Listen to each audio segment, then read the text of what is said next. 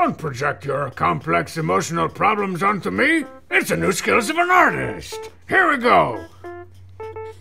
Guys, make a sausage. Look at that sausage, looking great. All right, now we're gonna split that sausage. Oh, we did it so nice.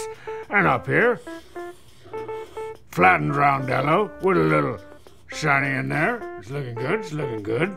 And over here we got a whomper and another whomper.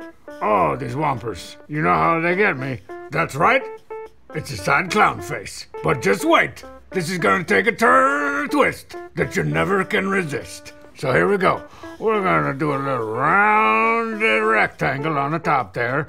Look at that, looking so great. Because what's happening is, this is not just a regular clown face, this is a clown face protruding out of a piece of bread. That's right. Everybody loves clown face out of a piece of bread.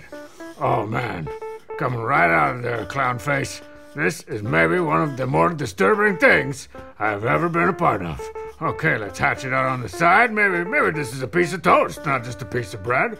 Who knows? I think they could use this thing in schools as like a motivational poster.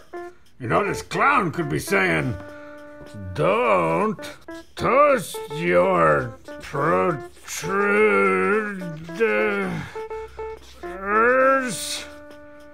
kids."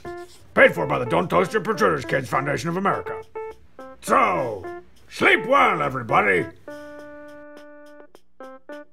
Tiny Derby, Hamsa style.